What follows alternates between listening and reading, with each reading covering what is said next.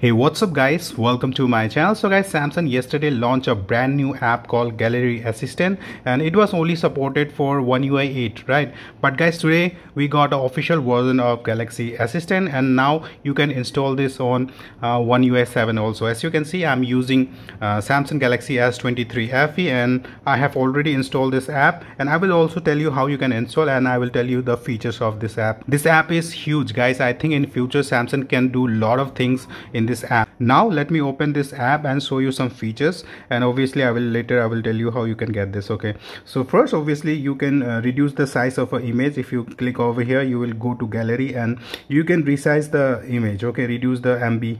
If your photo size is around 6 MB, 5 MB, you can reduce the size. Okay, and just click on save. The file size will be reduced. So this is the number one feature, and obviously you can rotate your photos. The other feature is called image clipper. You can clip a image part, okay, and move here and there, I think. And you can also, there is a feature called add watermark. Now you can add a watermark on your photo or a logo. Okay, and also there is a feature called compare image. I think you can compare two images and you can select which one to keep and which one to delete, like the quality, which one image the quality is good. Okay, and now you can convert your photo into PDF, and also you can print the photos. Okay, these are the features currently here. Okay, I think in future updates Samsung will add a lot of more features. That's why I'm telling you this app is huge, because in future Samsung may add more and more features. Okay, I really like this app. So now let me tell you how you can get this. So obviously, as I told you, this app is not in Play Store or Galaxy Store. So what you have to do is, I will give you the link in description.